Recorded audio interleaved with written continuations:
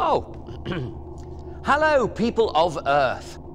Welcome to this Switch Off Fortnight Earth News Special.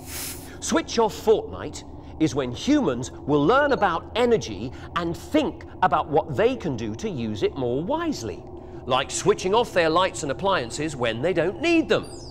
Thousands of schools and millions of children across the UK take part in Switch Off Fortnight each year, so we thought it was time that Pong and I joined in too. To find out more about the campaign and why it's important to the planet, the Earth News team, well, that's me and Lieutenant Pong here, we carried out an investigation into energy, how humans use it, and how humans waste it, as we didn't know very much at all. Okay, well, you might have done.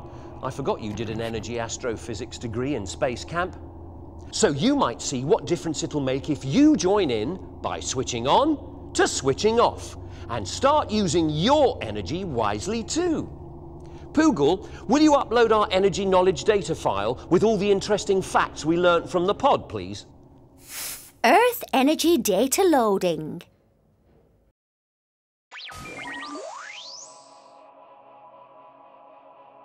We have discovered that humans need energy to provide heat and electricity and to power vehicles. Their modern way of life depends on it.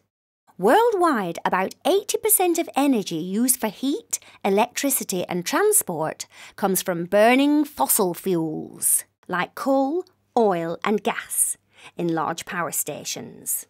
All the large power stations are connected to a network called the national grid that brings the electricity from the power station, which may be hundreds of miles away, to where humans need it in their homes, schools, factories and buildings, through electricity cables.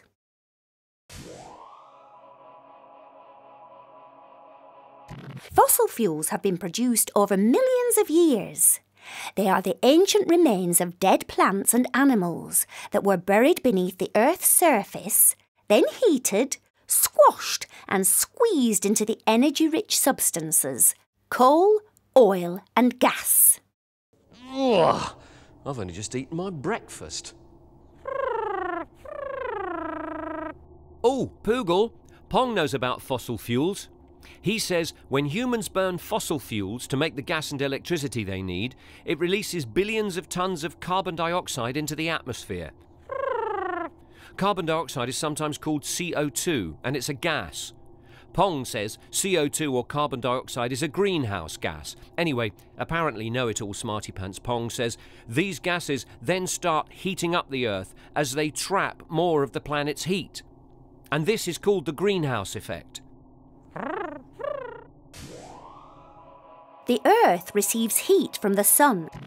About half of the Sun's energy is absorbed by the Earth's surface, while around 20% of the energy is absorbed by the atmosphere and 30% is reflected by clouds and the Earth's surface back into space.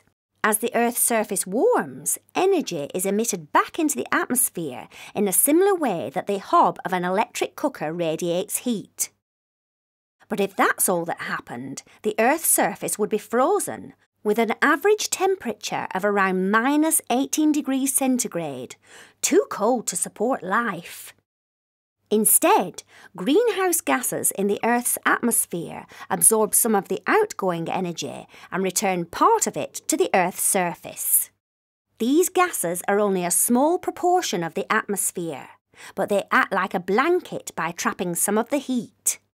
The greater the amount of greenhouse gases, the more effectively they can trap heat near the Earth's surface. So any changes in the amount of greenhouse gases in the atmosphere will affect the Earth's temperature.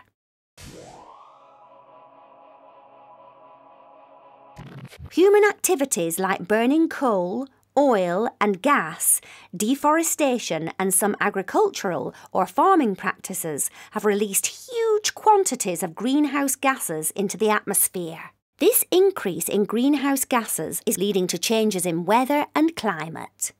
Scientists have observed Earth's temperature, rainfall, humidity, Arctic sea ice, glaciers and sea level over the last century, and their findings demonstrate a warming planet. So Earth is getting warmer. This is sometimes called the enhanced greenhouse effect, or global warming.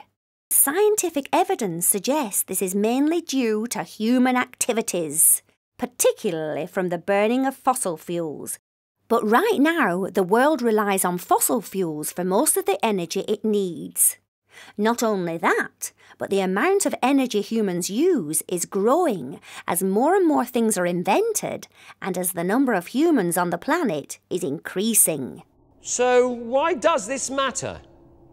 Well, to put it simply, the more energy humans use, the more energy has to be supplied.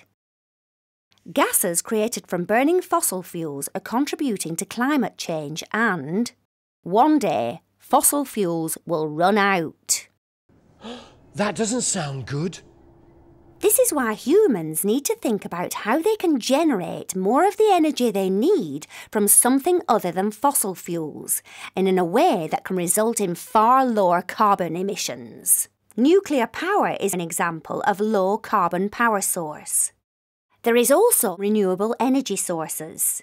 Renewable means things that won't run out, such as water from hydropower plants, wind from wind turbines, sunlight from solar panels, and others.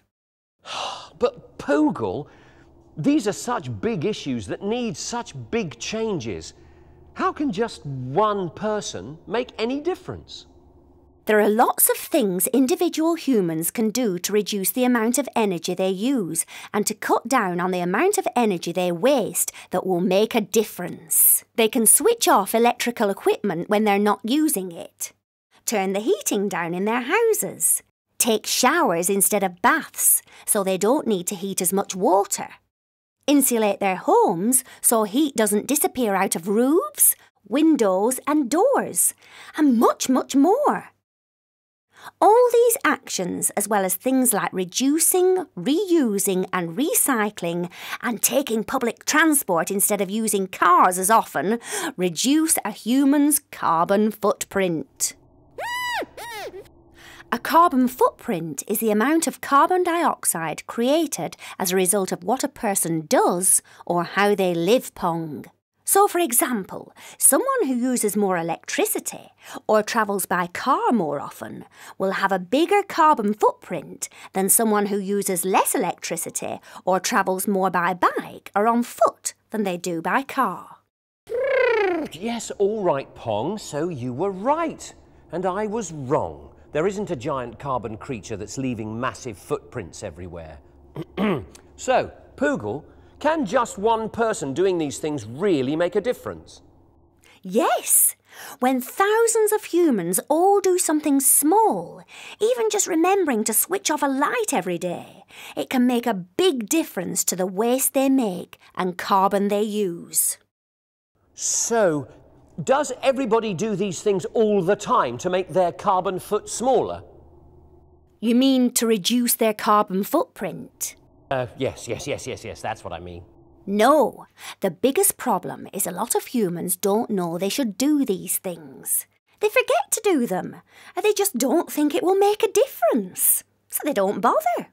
Even though saving energy can save them a lot of Earth money too.